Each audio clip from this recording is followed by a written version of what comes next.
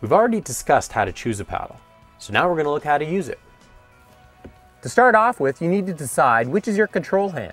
In general, the right hand will be the control hand for right-handed paddlers, and the left hand for left-handed paddlers. This control hand keeps a firm grip on the shaft at all times, which is why we also call it the glue hand. This control hand's grip should never change, whether you're forward paddling, back paddling, bracing, rolling, or doing anything else. After taking a stroke with the blade by your control hand, you'll loosen off your other hand, which we often call the greased hand, so the shaft can rotate within it, so the next paddle blade can plant squarely in the water. This rotation is necessary to accommodate the feather or twist of your paddle and lets you place the next blade in the water squarely.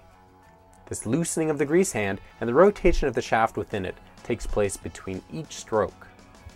Your grip on the paddle should be secure but light, with your hands equal distances from the blades. A light grip will let you paddle more comfortably for longer and will help you avoid such overuse injuries as tendonitis in the wrist. A good way to quickly check to see if your hands are in the right position is to lift your paddle up onto your head. The angle at which your arms are bent should be around 90 degrees. This hand placement gives you the best mix of control and power.